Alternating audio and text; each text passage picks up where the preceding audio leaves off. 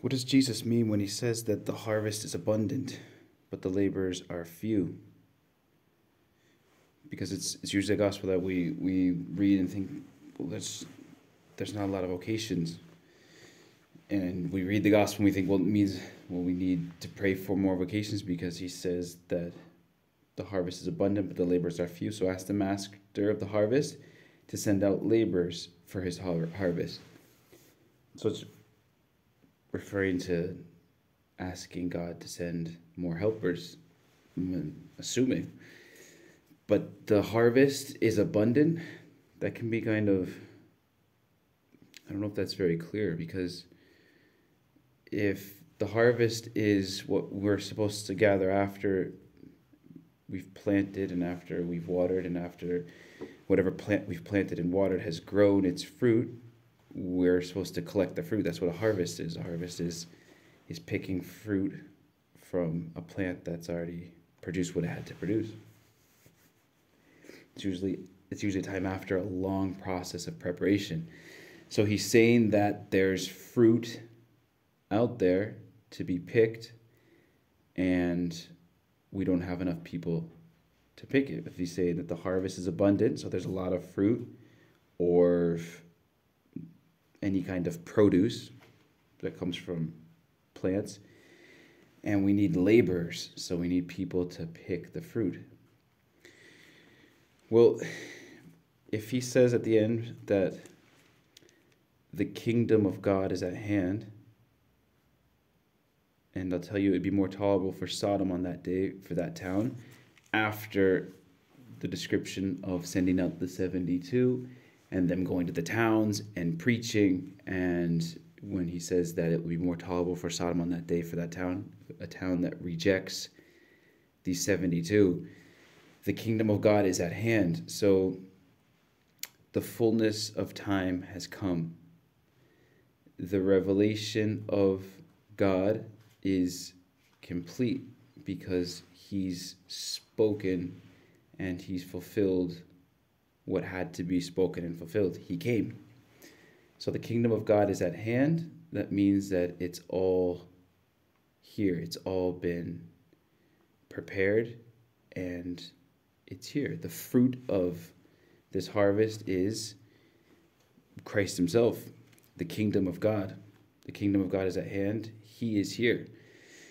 So what does that mean? That means that our job is to pick what's already there and bring it to the people. So his paschal mystery, his life, death, and resurrection, his passion, is a massive fruit, and it's life-giving, and it's there.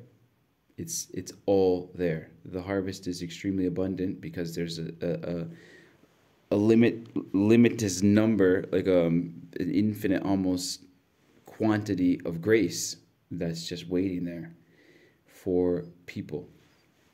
And it's kind of mysterious because if it's all there and it's all been done, the kingdom of God's here, he's done it.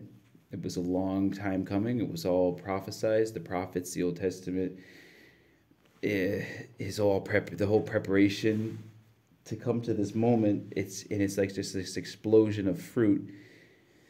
It's like the prophecy of Ezekiel. It's like the river is just like exaggeratingly deep, and everywhere where it passes there's fruit trees, and it even makes like what's salty and bitter fresh and drinkable. So it's like this superabundance of fruit and life.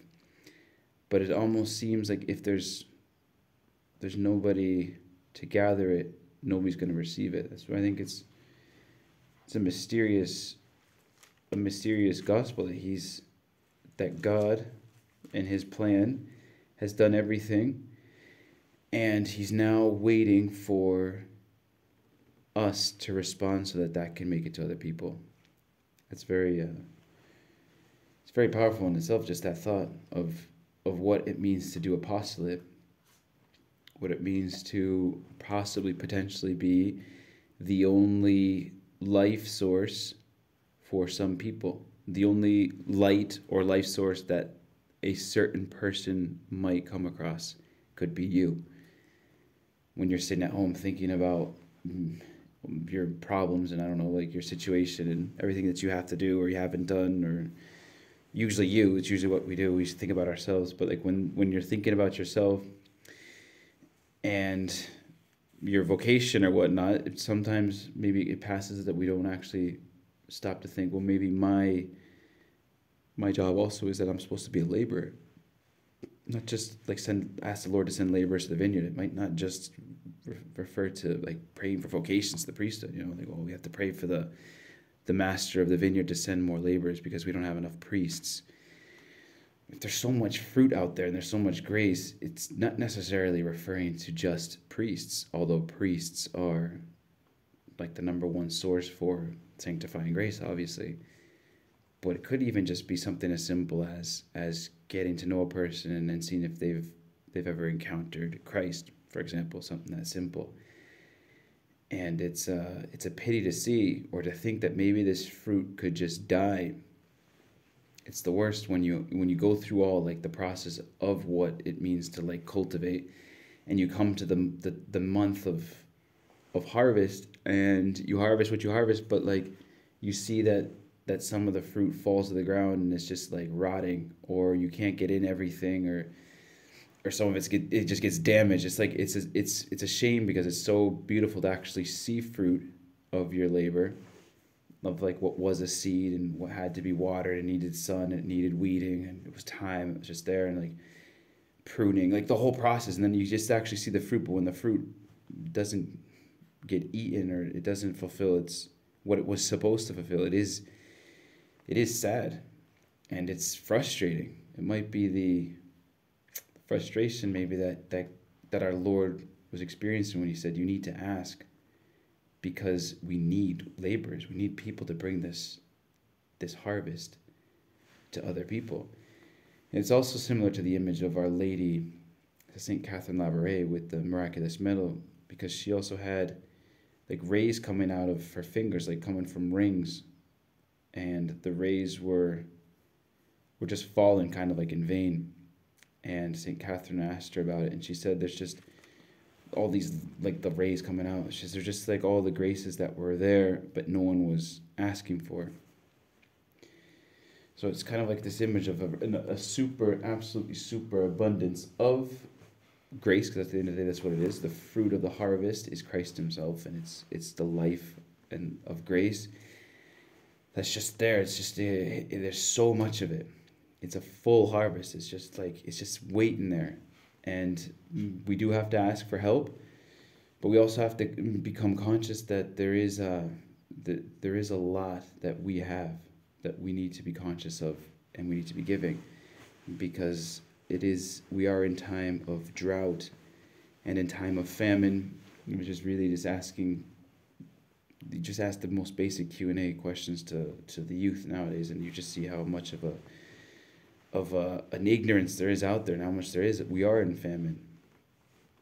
One of the boys asked me yesterday if you had to be gay to be a priest, or I said the word hell. I think we were just doing like a freestyle, and I mentioned the word hell, and one of the boys said, I can't say hell because I'm a priest. Just like the ideas that they have, or the misconceptions, or the ignorance. It's just it is like a desert. It is an absolute desert, an absolute famine, and like the littlest thing that we have, maybe we don't even think about it, but the littlest thing that we have is a lot.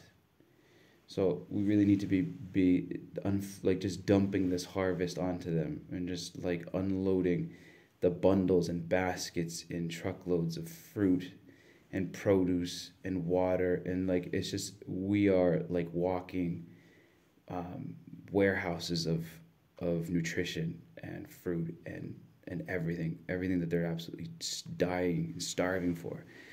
So it's good to become conscientious of that, and just don't think of priests all the time when we read this, like the harvest is abundant and the labors are few.